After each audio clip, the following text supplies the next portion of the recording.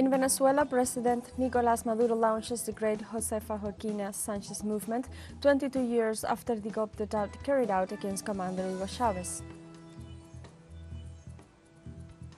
In Ecuador, citizens demonstrated in front of the International Court of Justice building in Quito to demand freedom for former Vice President Jorge Glas. And in Palestine, the Israeli regime killed 8 Palestinian civilians near the Ali Arab Hospital during its bombing raids in the central Gaza Strip. Hello and welcome to From the South. I'm Alejandra Garcia from teleSUR studios in Havana, Cuba. We begin with the news. In Venezuela, President Nicolás Maduro launches the great Josefa Joaquina Sanchez movement 22 years after the coup d'etat carried out against Commander Hugo Chavez. During the event, the Venezuelan president recalled that more than 5,400,000 women have registered in the Great Mission Venezuela Women. He also swore in the team promoting the movement, made up of 517 leaders of the women's social organizations in the territory, to move forward and take on new challenges in the country. In addition, the head of state applauded the patriotic heroism of the Venezuelan women during the government of former President Chavez, who accompanied him unconditionally in his projects.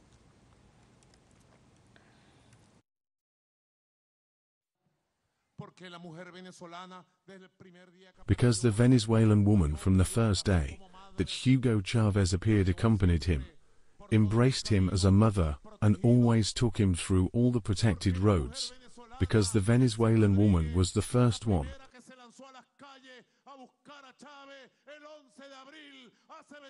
that went to the streets to look for Chavez on April 11, 22 years ago with the coup d'etat, because it was the Venezuelan woman that went to the quarters, to the streets, to Miraflores to shout that he was kidnapped, because from where so much courage, because it was the Venezuelan woman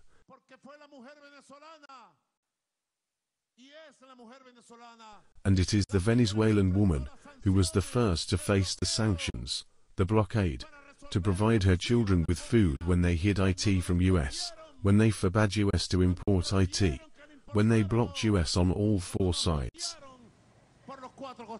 In Venezuela, authorities of the National Electoral Council and international observers signed an agreement to accompany the presidential elections of 2024. During the meeting, the president of the National Electoral Council, Elvis Amoroso, transmitted to observers that the Venezuelan electoral system has given repeated signs of its strength and transparency. Likewise, the president of the Council of Electoral Experts of Latin America, Nicanor Moscoso, said that the work they will do will be strictly as observers and the results of the work will be known by the Electoral Council. In this sense, Elvis Amoroso emphasized that the next election fulfills points of the Barbados Agreement, including the holding of elections in the second half of 2024. We hope that you will accompany us in all this trajectory here on July 28, with all the objectivity to present your final report to the National Electoral Council, your suggestions that you may have in the course of this day or this electoral holiday. In Ecuador, citizens demonstrated in front of the International Court of Justice building in Quito to demand freedom for former Vice President Jorge Glas. The demonstrators raised their voices to express their support for Glas and thanked Mexico for its actions of diplomatic protection. The demonstrators denounced the government for kidnapping, stressing that the accusations against Jorge Glas are false and represent an attack against the truth. This demonstration comes after the Ecuadorian authorities, under the orders of the Noboa government, broke into the Mexican embassy in Quito on April 5th, attacking its personnel and kidnapping former Vice President Jorge Glas.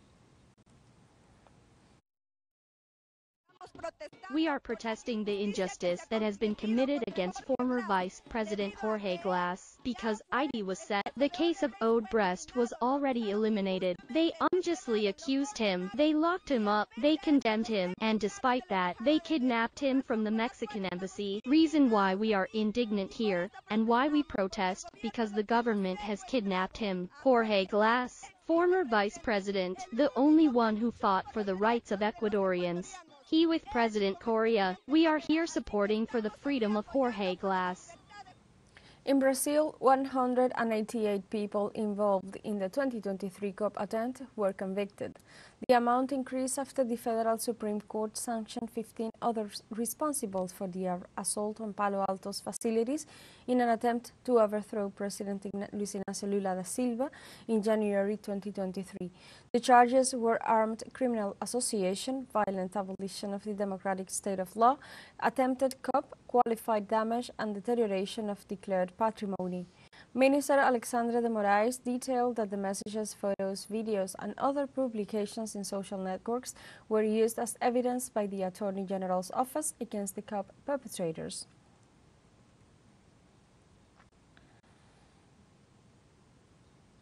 Cuban President Miguel Díaz-Canel announced on Thursday on his X account that the Prime Minister of Grenada, Deacon Mitchell, arrived in the country on an official visit on the occasion of the 45th anniversary of the establishment of diplomatic relations between the two countries. The Prime Minister of Grenada visits Cuba as part of the program he will develop there. Mitchell will hold meetings with high-level representatives of the state and government of the country. His agenda also includes a meeting with his Cuban counterpart, Manuel Marrero. Moreover, he will participate in a ceremony to commemorate the 45th anniversary of the establishment of bilateral relations between Cuba and Grenada, to be held at the Aula Magna of the University of Havana. To close his visit, Mitchell will travel to the eastern province of Santiago de Cuba, where he will pay homage to the tombs of the national hero José Martí and the historic leader of the Cuban Revolution, Fidel Castro.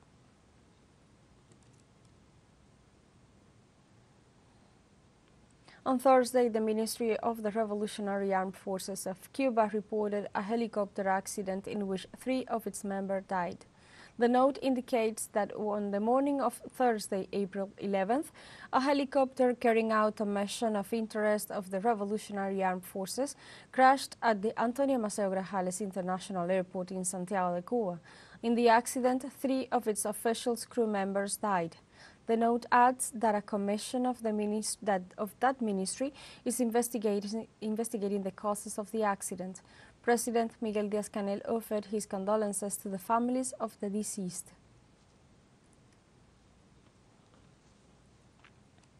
For its part, the Nicaraguan government lamented the death of the officials of the Cuban Armed Forces.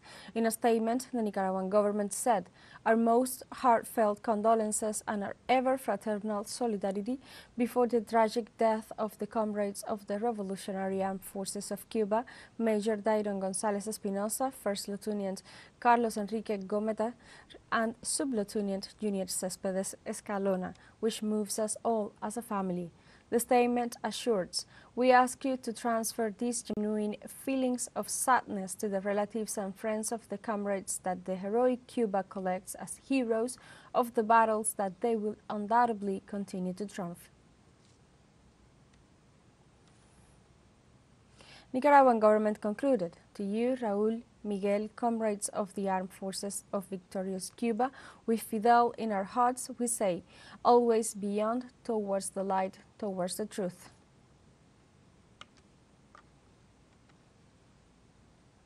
CELAC authorities announced that following a request from Mexico, the organization's virtual summit on violations of international conventions by Ecuador has been rescheduled for April 16th. Through a post on the social network X, the president pro tempore of CELAC, Xiomara Castro, stated, "As pro tempore president of CELAC, I announced that, at the request of Mexico, the extraordinary virtual summit of heads of state and government has been rescheduled for next Tuesday, April 16th at 9 a.m. local time in Honduras. This call is due to Ecuador's violation of the 1961 Vienna Convention and the 1954 Asylum Convention." Let's take a short break, but remember you can join us on TikTok at teleSUR English, where you will find news in different formats, news updates, and more. Other stories coming up, stay with us.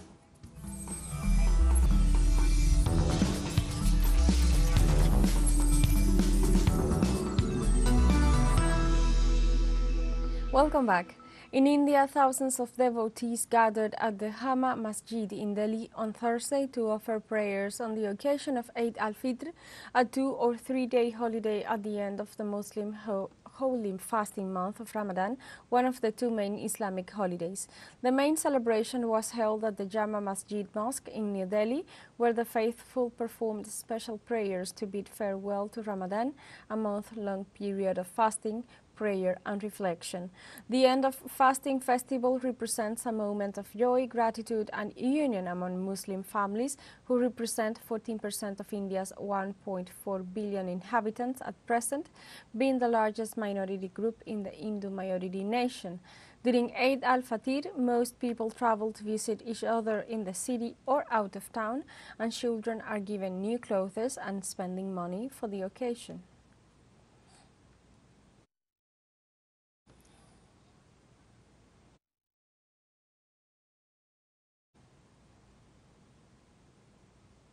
Let's review some facts about the Eid al-Fitr festival that marks the end of the fasting month of Ramadan for Muslims. The Eid is determined according to the observation of the crescent moon. In Ramadan, fasting begins at dawn after the last meal before sunrise. The fast is broken at sunset by eating sweet dates and water. Meanwhile, the Eid al-Fitr celebrations last between 2 and 4 days. Believers surrounded by friends and family pray and eat traditional sweets. In 2024, Ramadan took place from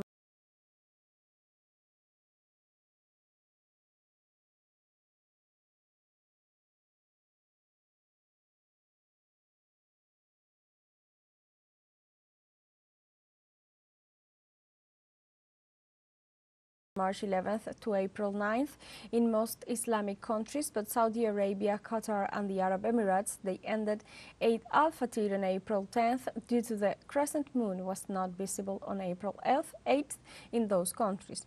Arab leaders led the first day of Eid al-Fitr prayers on Wednesday, calling for regional peace.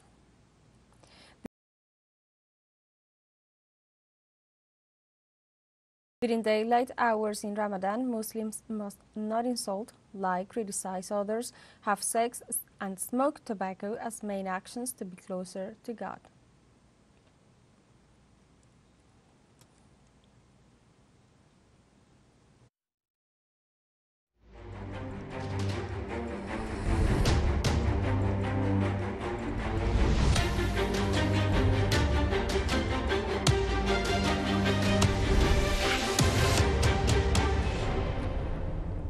In Palestine, the Israeli regime killed 8 Palestinian civilians near the Ali Arab Hospital during its bombing raids in the central Gaza Strip.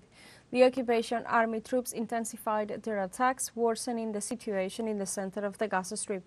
The Jabalia and Nuseirat refugee camps were victims of new incursions by the Tel Aviv regime, in which midst of which 8 civilians were killed.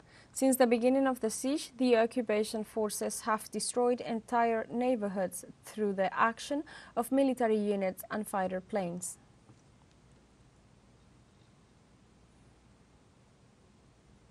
In Palestine, over 13,000 Gazans are missing, buried in mass graves under the rubble or detained in secret locations of the Israeli army. Human rights organizations urge the international community to take actions to introduce mechanisms and specialized teams to remove the rubble from the houses and buildings attacked in the Gaza Strip. They also ask to put international pressure on Israel to guarantee the work and welfare of the people. Meanwhile, they called on the Israeli regime to reveal the whereabouts of the thousands of prisoners in the coastal enclave.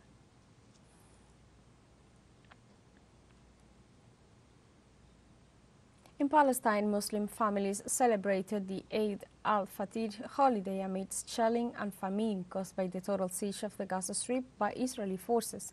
In the midst of the festival of breaking the fast, marking the end of the month of Ramadan, the Israeli occupation army launched multiple attacks on the devastated Palestinian enclave. In this regard, at least 5 people were killed and several others were wounded during the early morning following shelling and artillery attacks on a residential building and a school in the Nuseirat camp. In addition, at least 2 mosques located in the camp were targeted. Since October 7th, 33,482 Palestinians have been killed by Israel, most of them children and women.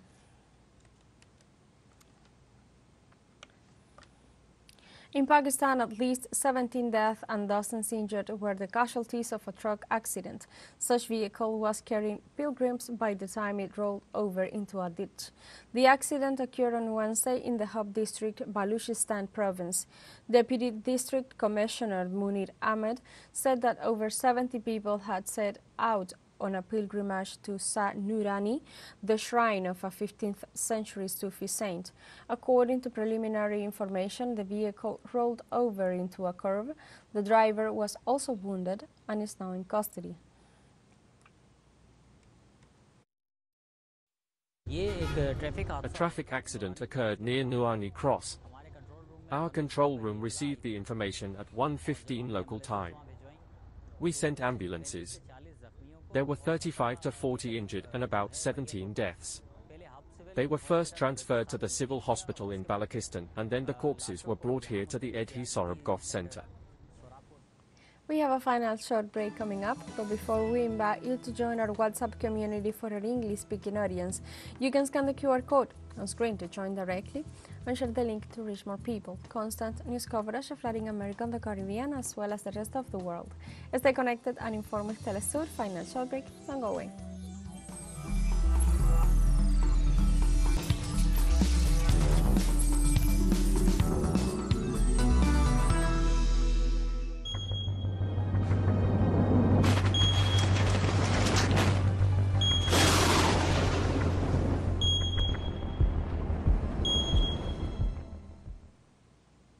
Welcome back to From the South. In Panama, a new wave of fires at the capital's main dump caused health issues to residents of the surrounding areas. The largest garbage dump in the Caribbean nation, known as Cerro Patacon, increases daily by 40% of solid waste from all over the country. Fires have become common in the area. In this context, medical personnel report several cases of pulmonary diseases due to the gases emitted by the flames. Several Panamanian social organizations have complained to the government about the lack of response to the situation. Russian authorities donated more than 90 tons of humanitarian aid to the town of Orenburg after the flooding of the Ural River, which left hundreds of victims. The Ministry of Defense detailed that the supply was taken to the airport in the city of Orsk with food, basic necessities and medicines. Due to the seriousness of the situation in the province and other nearby regions, the authorities decided to declare a federal state of emergency. According to official figures, some 11,972 residential houses and 14,991 plots of lands are affected by the flooding.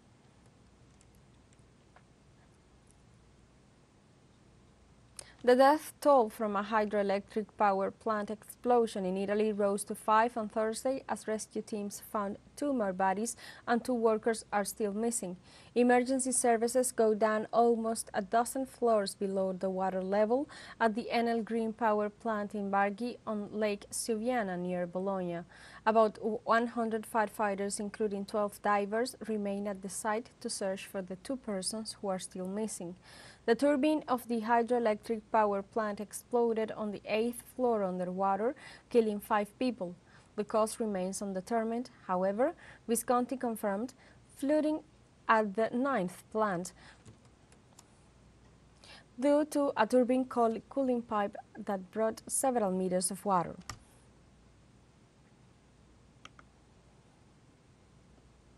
The military junta of Mali lifted a regulation that prohibits political parties from carrying out activities that could disrupt public order. In a local TV broadcast, the leader of the junta, Abdoulaye Maiga, announced a suspension of political agendas for an indefinite period since the presidential elections were cancelled indefinitely in 2023 after the coup d'etat of 2020. Let us remember that Mali is living a political climate of political instability due to the action for more than 10 years of insurgency of extremist groups.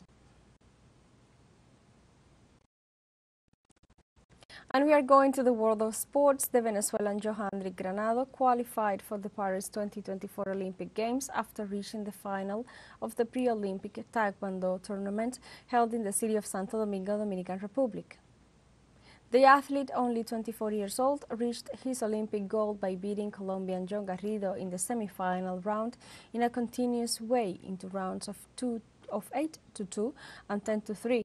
Granado's outstanding performance was not only worth him for reaching the grand final of the competition, but also became the 25th athlete to join the Venezuelan Olympic Committee that will travel to the next Olympic Games in Paris 2024.